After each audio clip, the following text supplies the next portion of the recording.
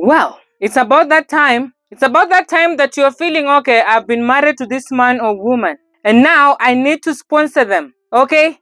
So that they can comfortably live with me in Canada without the pressure of, oh, that's the policeman, I need to run. No, no, no, no. You want to sponsor your spouse so they can go to the hospital if they're feeling unwell, okay? They don't always have to run away from the law. They can enjoy education, quality education in Canada. They can enjoy the ambience, the fresh air.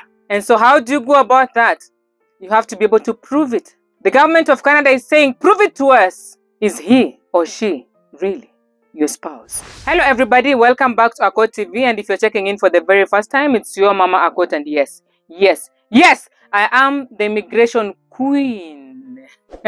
Please remember to like the video, subscribe the channel, and ring the bell so you don't miss out on any of our content. Now, my sons and daughters, in today's video, we are talking about marriage. You are going to sponsor your husband or your wife to finally live with you in Canada comfortably without thinking of always running away from the law. And how do you go about this? You're going to have to prove it because the government of Canada requires you to. And so, what do you need? Or how do you prove that you are indeed married to your spouse? You will need a completed relationship information and sponsorship evaluation questionnaire, IMM 5532, included in the application package. You will also need a marriage certificate, okay? And for you to have a marriage certificate, you do not necessarily have to have a huge wedding. You do not necessarily have to have gone to church to say I do. You can go to the AG chambers, I don't know, depending on your country. Go and then apply, and then they'll give you a few days to wait. If there's anyone who could just come and say, oh, she's my wife, or oh, he's my husband. If nothing like that happens, you get married, you put your signatures down, and then you are given your marriage certificate. So that's one of the documents you're required to show, or rather to have, for you to confirm that indeed you're married to this person. Besides having your marriage certificate, you're also required to have proof of registration of marriage with a government authority. You also need proof of divorce if one of you was previously married. So if you're previously married to someone else, then you need to have certificate of divorce or divorce certificate. I don't know how they call it. You need to have that together with the rest of your documents. If you have children, you also need to have their birth certificates.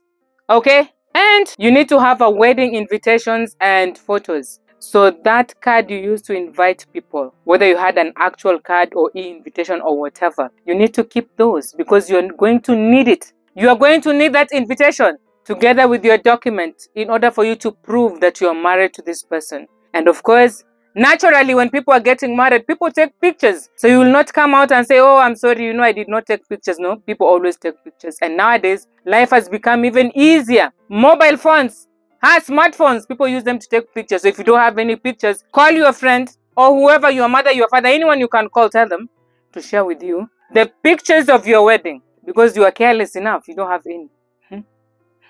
If you are the sponsor, you are required to at least have 2 of these documents. I'm going to share several. So you need to have at least 2 from what I'm going to mention. You need to have proof of joint ownership of residential property. That is, if you have a house, okay, you own it together, then you need to have that document together with your other documents. Or you need to have a rental agreement, okay, with both your names featured on the document, okay. You also need to have that.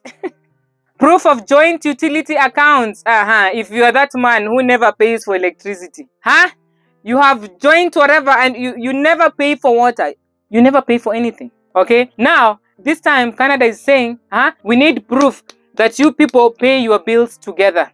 Okay? So if you've not been doing that, if you've been absconding your duties, waiting for the night for the sun to go down to deliver on other things which sometimes people can actually live without, you better start paying your bills. If your wife is paying for electricity, you're paying for the rent. If she's paying for water, your vehicle insurance showing that both the principal applicant and sponsor have been declared to the insurance company as residents of the insured address. You need to have copies of the government's insured documents for the principal applicant showing the same address, for example, driver's license. Last but not least, other documents issued to the principal applicant, for example, bills tax forms, bank and credit card statements, and of course, insurance policy. Now that you are well aware how you can prove that you're actually married to this person, okay, you are now ready to sponsor your wife or husband. You have watched this video. Please do not be malicious, because now you know exactly what to do.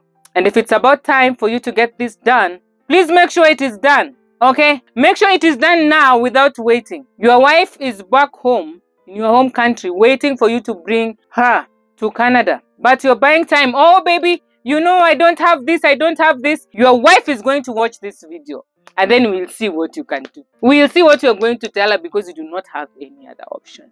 And we normally do it here. And without forgetting, we're keeping it positive vibes only, and I'll see you all in the next one. Bye.